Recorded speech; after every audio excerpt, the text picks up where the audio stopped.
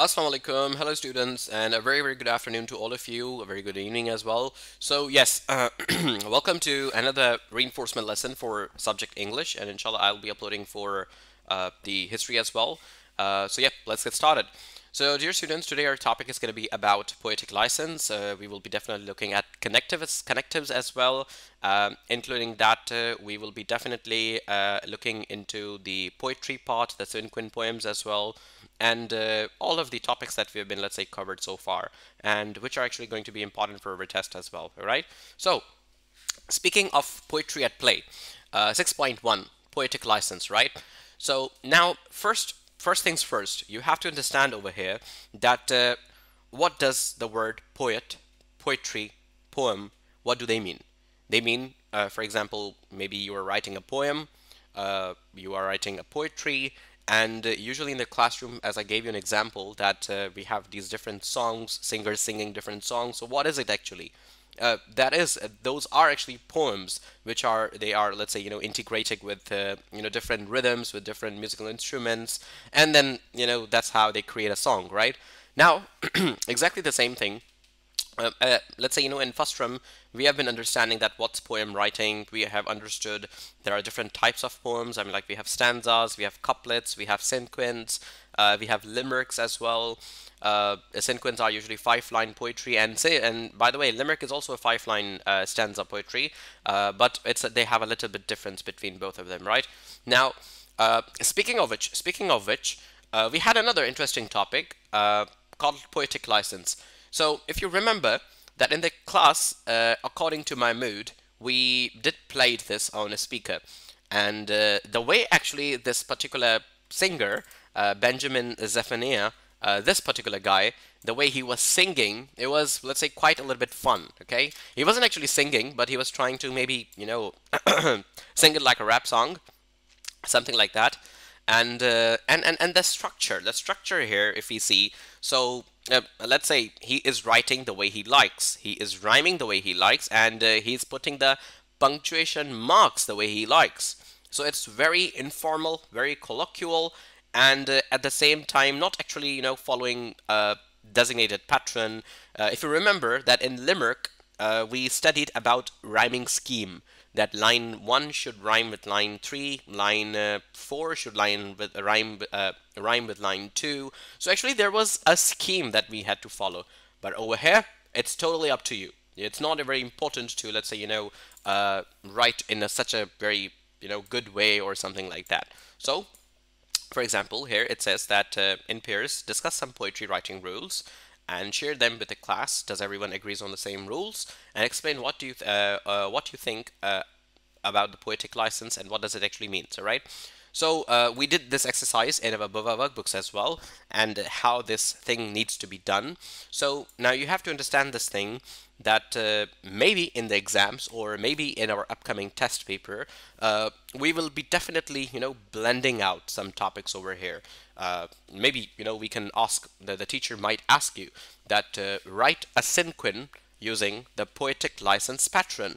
So, speaking of pattern, layout, usually in everything in English literature or in English composition, we usually follow a pattern, a layout for different exercises. For example, speaking of formal letter writing. Now, if you remember in the very beginning, in the formal letter writing, we were actually following a dedicated structure, that that particular thing needs to be done in a very formal structure. And same like that, we studied different types of essay, for example, expository essays, narrative essays, and persuasive essays. So actually we were following a structure of essays, for example, introduction, body paragraph 1, body paragraph 2, and the conclusion. So exactly like that, exactly like the same concept, we have to integrate that over here as well.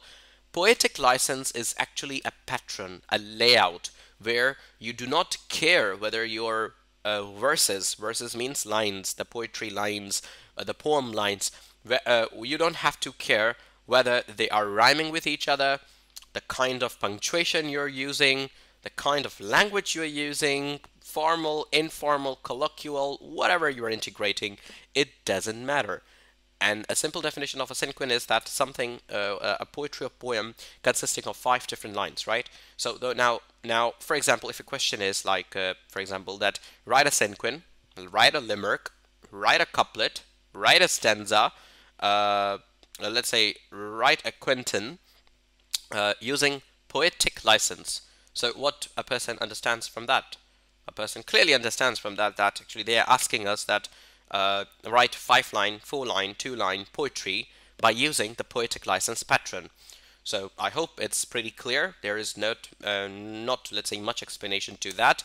However, just to practice yourself, you can actually write it down as well. And if you remember that in our classroom, we did practice in our workbooks as well as on the softboard as well. And a couple of students were able to actually, write the poetry in the notebooks as well. So now, for example, if I go to another page, all right, so now actually so this is 6.1. So let's fast forward to the exercise in the workbook. So in your words, explain the meaning of the term poetic license. Just try to write here, and this will give you a good opportunity to complete the workbook at the same time. So see, read the poem one day and answer the questions. Now, this is by Trioni August, all right? And this is, let's say, more than, it's not a, let's say, cinquin, okay? 1, 2, 3, 4, 5, 6 is a 6-line poetry, all right? And not only the first stanza is 6 line, but it goes on and on. So based on this, we have to understand and identify and then answer these questions. For example, what punctuation marks are mentioned in the poem day 1 or one day? Does the poem use punctuation marks and why? Describe the mood of the voice, all right? Rewrite the poem one day using correct punctuation and complete sentences. Explain the difference in the effect in how the poem looks and sound. So now what you have to do is just understand that how does this poem sounds like, and how does this poem sounds like the one you are actually going to write, okay? But in order to crack the exam, crack the test, and understand your concepts, make them clear, it's really important for you. Just do not stress yourself. Don't think about anything else, but try to construct a 5-line cinquin poem or a limerick or a couplet, or maybe a quinton, a 6-line poetry, or a 7-line poetry, or an 8-line poetry. It depends on you. Remember, in the class we had a competition that, let's say, let's see who passes the barricade of 19 lines, 20 lines, and the students and you all were like, doing an amazing job. Some of you did pass the mark of, let's say, 17 or 18 lines as well. So yeah, be proud of yourself. So sorry for that. So this is how you have to look into the poetic license. So guys, speaking of which, now you have some time, so why don't you write down a cinquin or a couplet or 6-line or 7-line poetry by using the strategy, the pattern of poetic license, and you can definitely submit your homework by mailing me on my work email address, which I'm going to put down in the description box. So if you want to get it checked, if you want my comments or replies, I do have all of your phone numbers as well. So just email me your work, your production, your piece of writing if you wanted to get checked. So yep, I can definitely do that for you. Make sure you subscribe to the channel, give a thumbs up, and wait for another video, because now it's going to be a series of different videos for English as well as for history. So guys, see you in the next video. Until next one.